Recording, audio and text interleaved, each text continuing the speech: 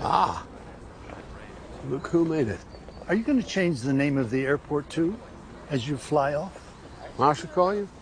No, your new one. All right. The Logan Roy School of Journalism.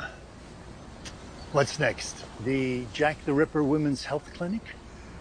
You, had a poke around the town? I've seen enough.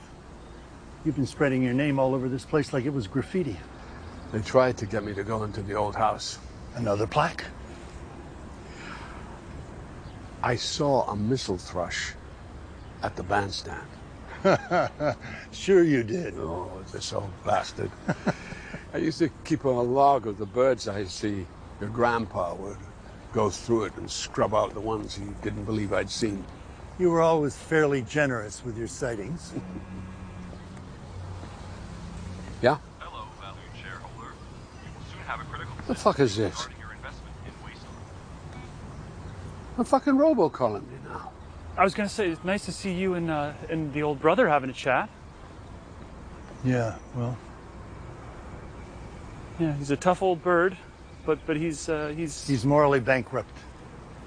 He's a nothing man who may well be more personally responsible for the death of this planet than any other single human being. He also makes the Callispatron franchise, which is, solid, mediocre entertainment. In terms of the lives that will be lost by his whoring for the climate change deniers, there's a very persuasive argument to be made that he's worse than Hitler.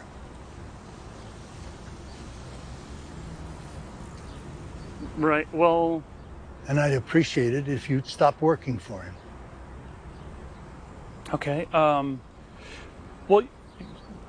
so I have moved up significantly, and this might sound dumb, but maybe I can kind of work it from the inside, and that way... If you refuse, I think it's well within my rights to remove your name from amongst the beneficiaries of my last will and testament. Okay. Because that's quite a pretty penny. Around 250 mil.